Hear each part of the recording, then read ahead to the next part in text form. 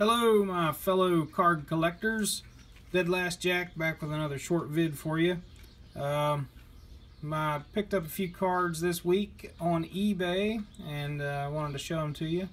As you see here in front of you, it's some older stuff. I did get one newer card I'll get to in a minute, but picked up this Marcus Allen rookie, 1983 Topps. It's only graded a 7. None of these are high grade. I just picked them up because I didn't have them. The Allen rookie, the Roger Staubach, it's not a rookie, but it's a 1975. It's in pretty good shape, but it's only a near mint 7 also. And then this last one, it's the lowest graded card I actually have in my collection. It's a 5, excellent 5, but it's a 1973 Terry Bradshaw.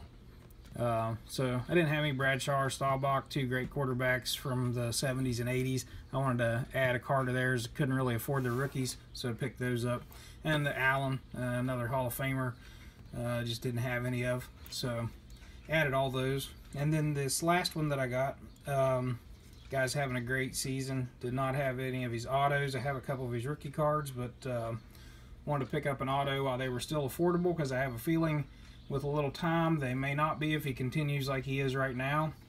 And that is Todd Gurley, certified freshman fabric, numbered to 199, number 24 199, auto, swatch. It's actually 2 color, but just barely has the white in it, but really good looking card, and it was the cheapest one on eBay at the time.